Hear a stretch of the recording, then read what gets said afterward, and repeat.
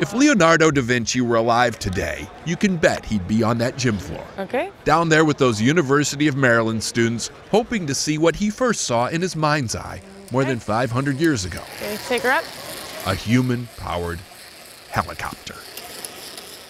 Until recently, remarkably little progress had been made on Da Vinci's design. Up, a little higher. A few got up, kinda, but quickly went down, often in the human-powered equivalent of flames. It's really hard to make a human-powered helicopter because humans are, in general, really terrible engines. They're actually worse in terms of power to weight than a steam engine. It'd be easier to build a steam-powered helicopter than a human-powered helicopter. Really? Yeah. So why then are Will Stark and his Maryland team of rotorcraft engineering students even chasing this windmill? I mean, they told us it was impossible. Who doesn't want to prove everyone wrong when they're told that something's impossible? They've been at it almost 5 years now. Some of the grad students put in more than 40 hours a week building and rebuilding this monstrosity. It's as wide as a 737, but weighs less than a small cheerleader. Stop. Just 82 pounds without a pilot. Good. An engineering marvel. Okay.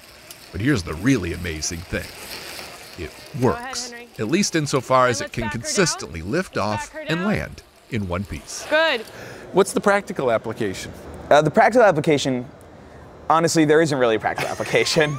You're not going to commute to work 65 seconds at a time in a human-powered helicopter anytime in the near future, or probably ever. Again, it's mostly a pride thing.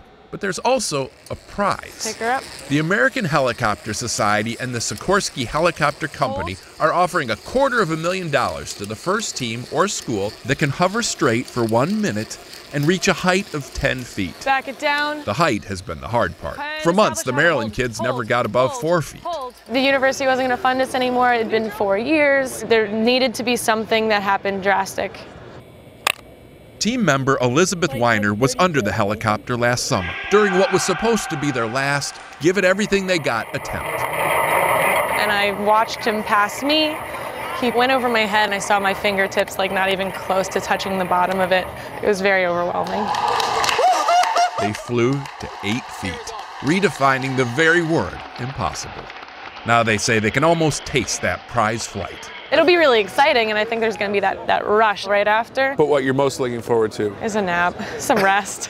Steve Hartman on the road It's going to be great. in Landover, Maryland.